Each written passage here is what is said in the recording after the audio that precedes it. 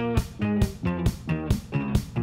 back to SourceFed. I'm Meg Turney. Hello, I'm Elliot Morgan. Now, who doesn't love a good protest? Am I right, El? Oh, right you are, Meg, especially when it involves calendars of the sexy variety. In what I'd like to dub the scantily clad calendar caper, boom, 2 individuals stole over 100 calendars of men and women in what they deemed to be degrading outfits. The thieves left behind protest signs that carried messages like, "Sorry, misogyny is out of stock," and "Women are people, not fantasies." The total damage from the theft tops $2,000, the burden of which, in a really unfortunate turn, falls upon the shop's owner, not the, manufacturers of the calendars themselves. A post on JesusRadicals.com, a website that describes itself as a Christian anarchist blog. We go to church and then we burn it down. They took responsibility for the theft, saying, quote, "Every day on the way to work, we had to walk by this kiosk. Each passing encounter forced a specific sexuality and beauty standard upon us, and we couldn't take it anymore. We were sick of being told that our worth is equivalent to what aesthetic pleasures our bodies can afford someone else, typically a man." The post goes on to encourage people to mimic their actions, saying, quote, "If your environment disturbs you, disturb it." Okay.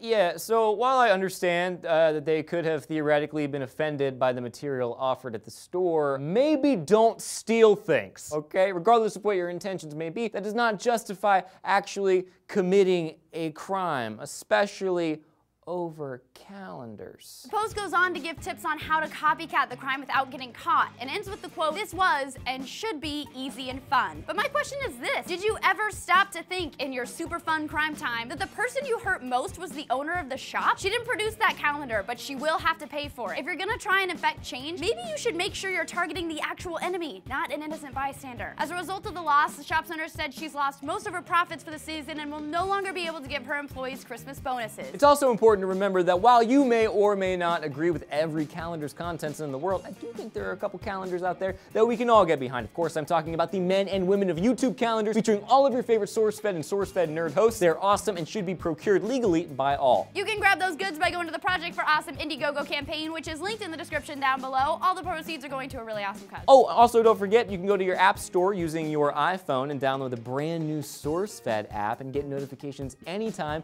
we at SourceFed upload a video, or SourceFed Nerd, or For Human Peoples, and you can check them out. It's brand new, it's really fun. Go do it. And while you're down there, like and subscribe to the video, click these annotations. My name is Elliot Morgan. I'm Meg Turney. Go in peace. Go in peace, cut you. anarchist. Yeah.